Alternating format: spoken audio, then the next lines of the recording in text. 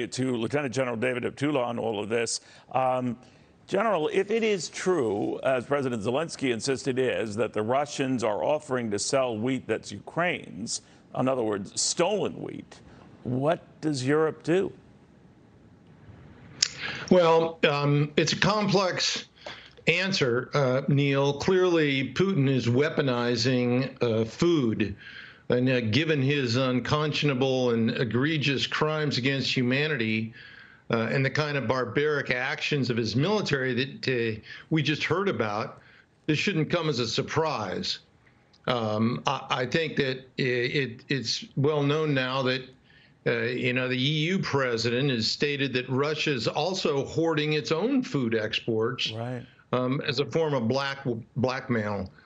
So they're holding back supplies to increase global prices and trading wheat in exchange for political support. With respect to your question on what does Europe do, it is a way to counter Putin's effort is going to require a coordinated international effort. And it's where the United Nations could help in assembling a response. But don't hold your breath on that happening. Yesterday, Russia's ambassador to the UN stormed out of a Security Council meeting after the EU accused his country of causing a global food crisis.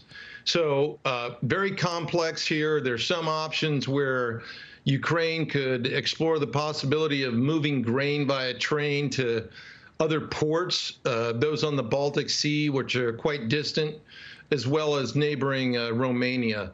But there's still some significant logistical problems that remain. General, we have about a minute left, but I'd be curious. I get the feeling Vladimir Putin is waiting us out, not us waiting him out, that we're going to blink and get agitated before Russia does. What do you think of that strategy, if that's the case? I'll be honest with you. I think the resolve of the European nations and the United States, and because of the just heinous crimes and actions of Putin in the military, I don't think he's going to wait us out. This is why President Zelensky isn't going to give up any territory. He's not going to settle for ceding portions of eastern Ukraine. Putin's crossed a line, and the community of peace-loving nations, fortunately, I believe, is not going to stand for it.